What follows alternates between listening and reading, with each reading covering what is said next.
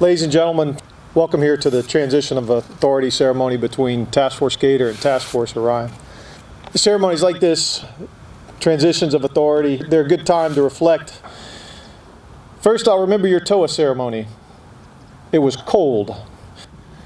I remember thinking, how are these Floridians going to handle a cold Ukrainian winter?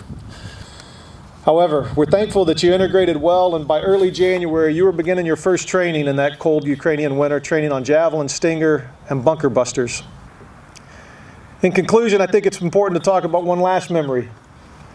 For Colonel Murphy and Task Force Orion, know that this command, well, we remember you. As the first unit to be recidivist in the training or in JMTG-U, it is absolutely great to have you back here. We remember what you did on your previous rotation.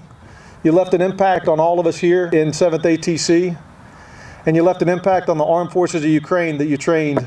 The last 9 months have been incredible, emotional, rewarding, difficult, but most of all, it's been an honor. Task Force Orion. Today, as a team, we assume authority of the JMTG-U, a mission we stand ready to prepare to execute, a mission whose success is not measured by matrices, but our ability to increase the proficiency of our Ukraine partners in their lethality and survivability as they defend their country against Russian hostilities. I know each one of us understands the urgency of this mission and the gravity of what the Ukrainian people have at stake.